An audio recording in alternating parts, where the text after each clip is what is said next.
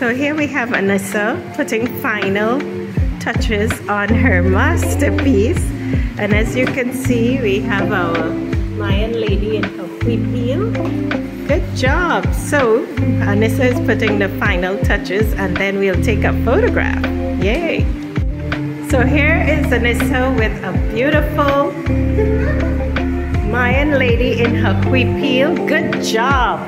Lots of glitter. That's an evening wear kind of dress we have there. Thanks so much for doing the art class at Arte Bacchanal.